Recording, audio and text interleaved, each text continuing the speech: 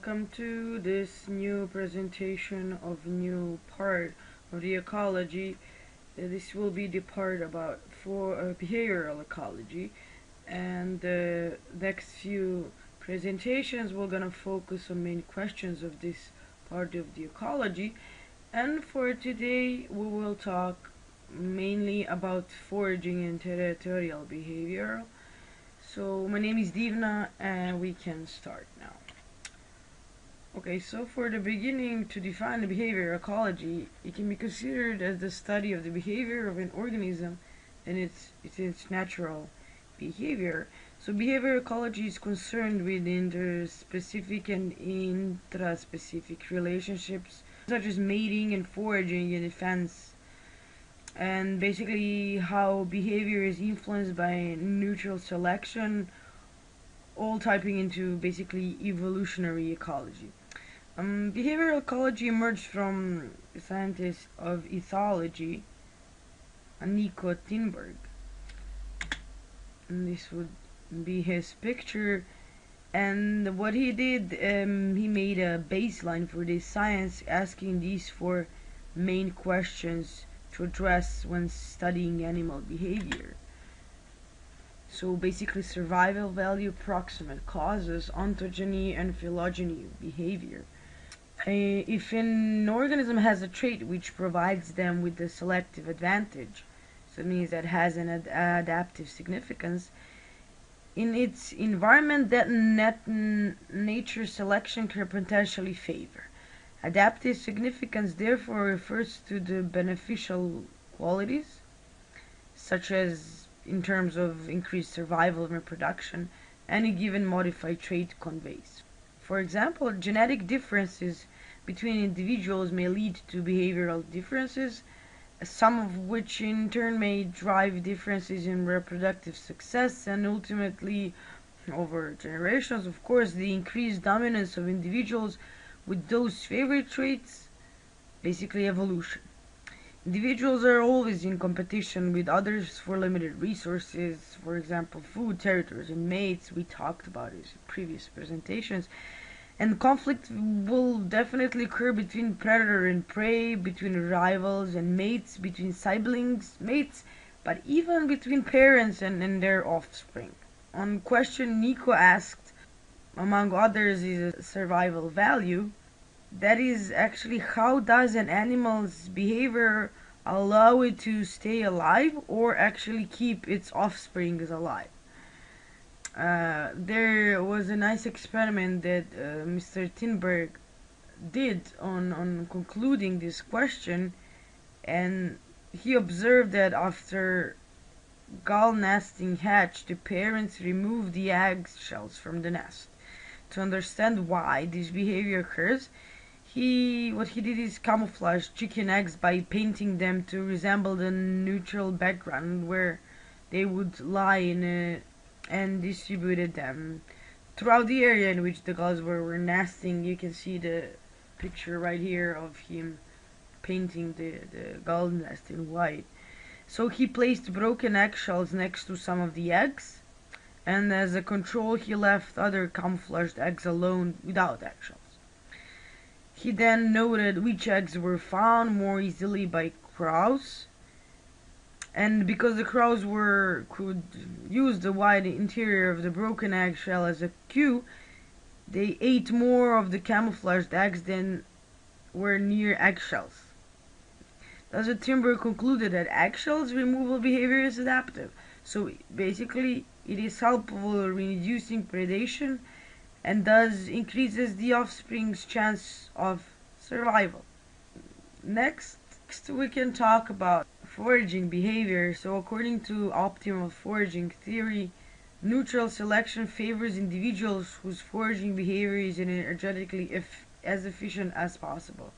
Foraging, after all, turns to be a trade-off between a food's energy content and the cost used to obtain that food.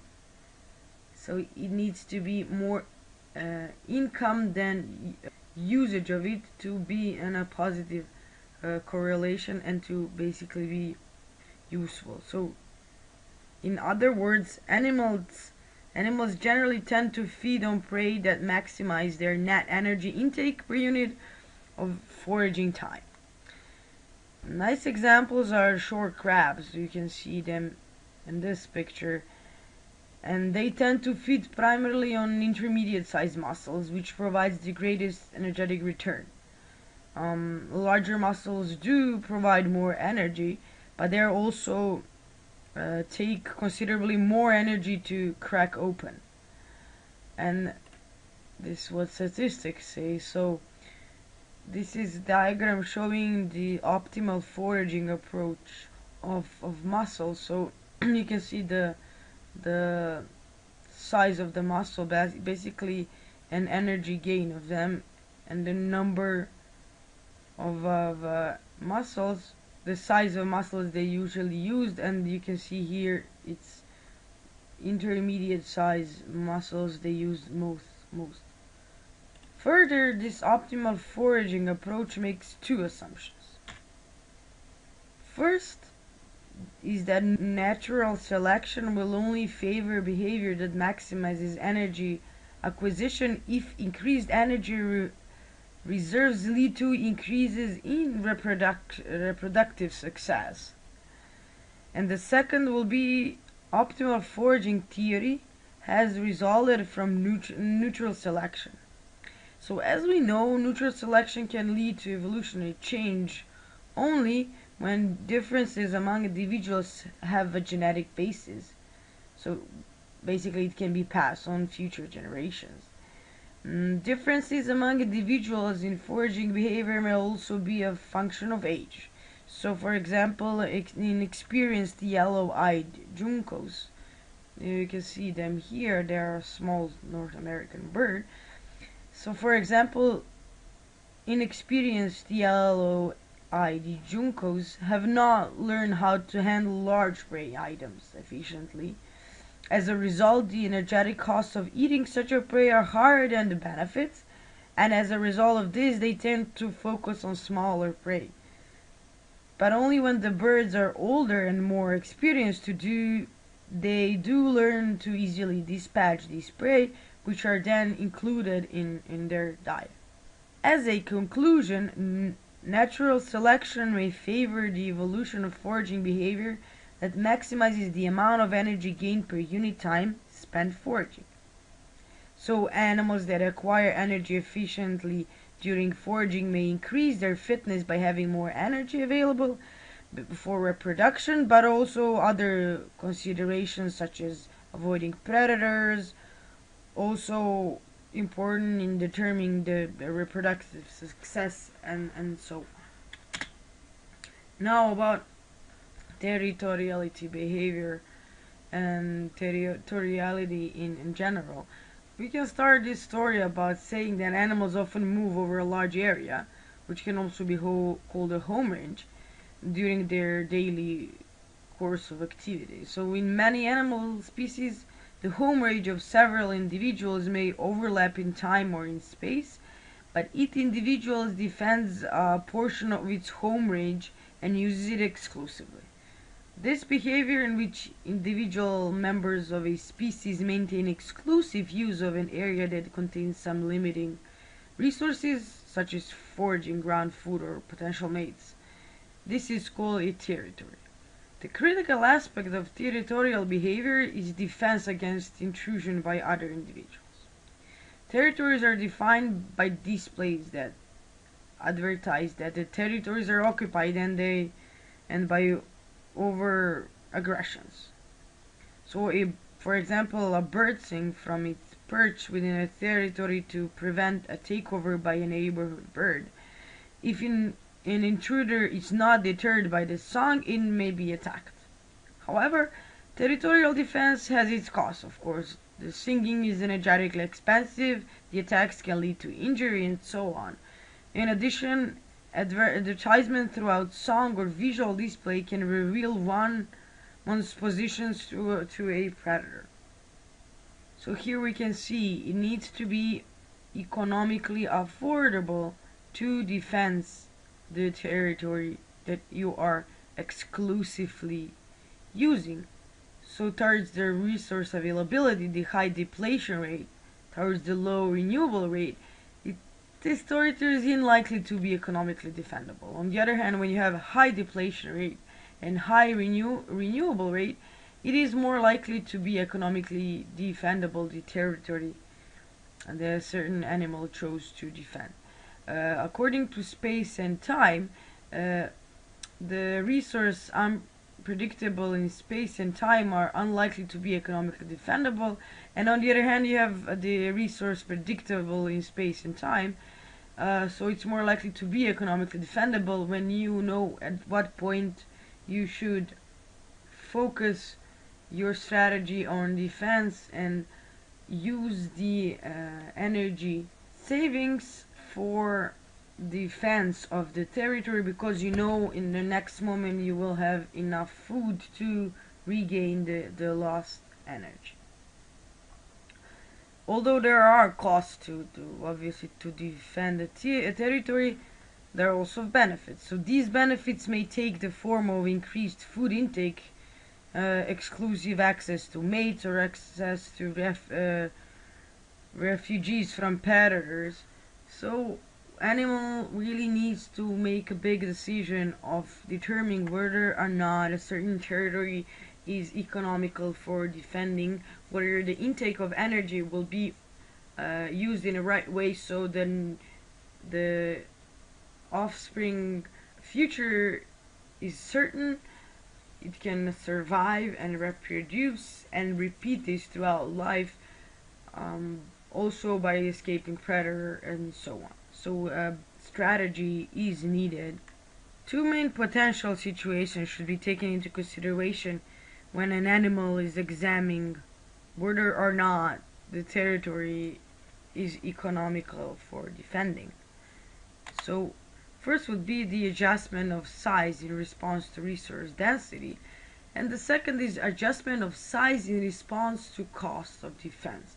So how an animal can determine how big the territory it is determined to defense from other intruders should be. Concerning these questions, ecologists developed two hypotheses. So first hypothesis is animal adjust territory size to the density of the critical resources. So the territory contains enough of satisfy requirements. There are evidences supporting this idea, like territory size is positively correlated with body weight in a wide variety of animals, and also that resource analysis often reveal that territory sizes are smaller where food is more abundant or nutritious. You can see here a very territorial spiky mountain lizard species. So in this hypothesis 1, what it basically says that more food supply, the territories become smaller, and the second is that when food is removed, the territory becomes larger. Logical. On the second hypothesis, it says that variation in territory size occurs because more competitors are attached to areas rich in resources, and of course these areas are more costly to defend. So the process of the situation developing here is that you can have increased resource density, which leads to increased intruder density, which further leads to increased costs, which ends up in decreased territory size. Some on-field experiments provide an information that removal of territory holding male, which is more usual than females to hold a territory. So if you remove a territory holding male, the neighbors expanded territories into vacated area. And also some other proofs are saying that males with more neighbors, they increase time interacting, then they also, as said before, increase the cost for doing so, and further they reduce territory size as a consequence of a rich area. So the question is, should you be holding a poor but large area, or should you maintain your territory on a really rich area but be on attack constantly and have a high movement rate of large intake of food, but also a large spent of energy in defending your territory. So we had this graph in previous slides, it is simply showing that this would be the cost and this is the benefit. The optimum territory size should be somewhere in between, where the benefits are higher than costs, but still in the optimal range for life and development of a certain animal. Further about the conclusion, this would be a zero graph, let's call, and this is the first graph of explaining how things change. It says that theory should be larger than the optimum territory because animal would be prepared for deteriorating food conditions. This is what can happen. So in the case there is less resources than usual, animals should be prepared by having larger territory than it actually needs, like more than an optimum. So this would be the optimum territory size, and this is the larger one, having higher benefits just in case the income of resources gets lower than expected. But of course the costs are getting greater with the size. The second graph, which we should take into consideration, is explaining that territory should be smaller than the optimum territory size because animal would be prepared for increased intruder density. So that's the other scenario. First was to have less